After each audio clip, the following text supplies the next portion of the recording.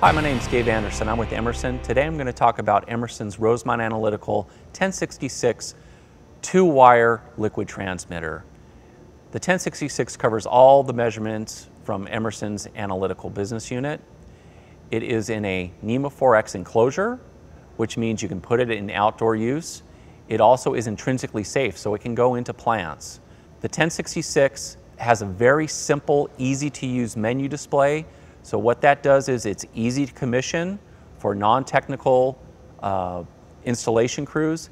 It also has a large display, so it is very readily accessible in the harshest conditions. The menu structure is very simple, so it's easy to use, easy to commission, and in the events when there are some situations such as alerts, it will have a flashing banner to determine that there is an alert present.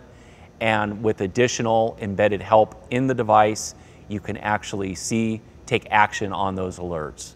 The 1066 has the latest Heart 7 released standards, but for those customers that aren't ready on Heart 7 hosts, there's a menu selectable switch that you can actually commission the device to Heart 5. For Foundation Field Bus users, the 1066 passed ITK6, the first analytical device to pass ITK6 and take all the benefits of that standard. So in conclusion, the 1066 is designed to the latest industry standards. It has the easiest to use platform in the marketplace.